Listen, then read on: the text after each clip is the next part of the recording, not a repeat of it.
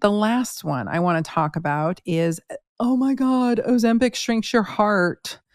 Okay, let's talk about this study for a minute, because this is, I haven't touched this because I've been sitting on it, because to be honest with you, this nonsense that I see highly intelligent, supposedly highly intelligent people spouting all over their social media without. Now, some of these people aren't doctors. They're non-doctors that seem to have a passion for Ozempic and hating on it. And I don't think they know how to read studies. So I'm going to throw them a bone and just, point to their intentional ignorance, which I see a lot coming out of a few certain people. I don't know why. I'd really like to know what their monetary agenda is for hating on it so much. My monetary agenda is that I don't actually have one. I can't stand it when people lie and sensationalize things and spread misinformation. Like, I am a champion for truth, even if I don't like the truth.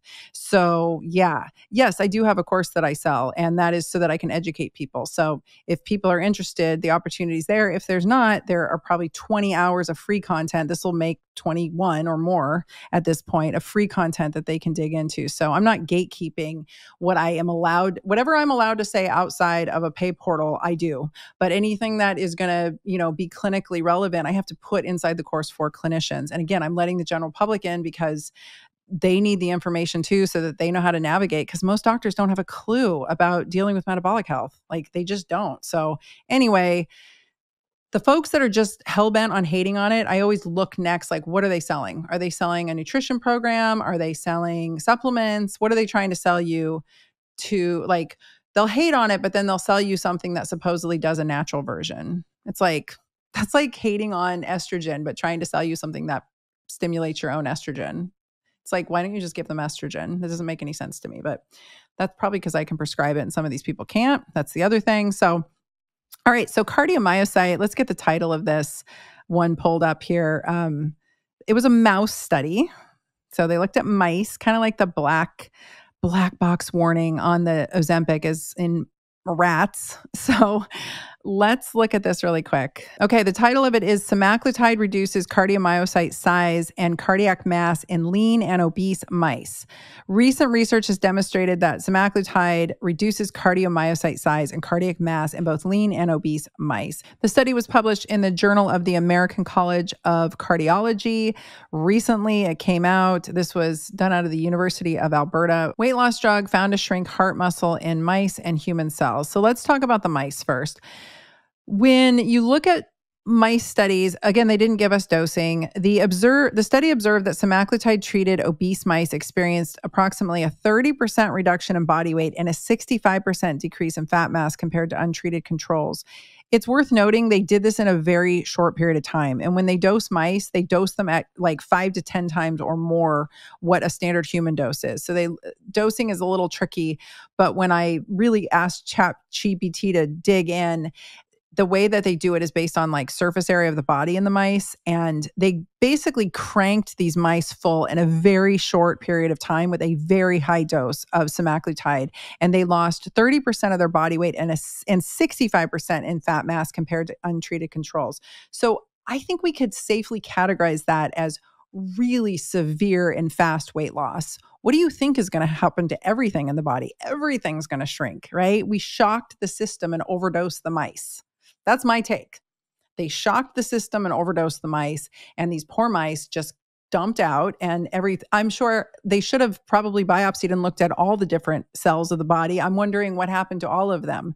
Was there shrinkage, right? Was there atrophy? Because when you induce massive weight loss and you basically hit them so hard with such a high dose that you starve them out, that they go into severe malnourishment, of course, we're going to see decrease in cellular size, probably across the board. I bet their lean mass was a disaster too. So there's that. Despite these reductions in cardiac mass, no detrimental effects on heart function were detected during the study period. However, the long-term implications of decreased heart muscle mass remain uncertain. The researchers suggest that while semaglutide offers significant benefits in weight reduction and metabolic health, its impact on cardiac muscle warrants further investigation, especially for individuals without cardiovascular disease or obesity. So don't completely slam your patients with massive doses of GLP-1s in a very short period of time. Because what they did to these mice was brutal.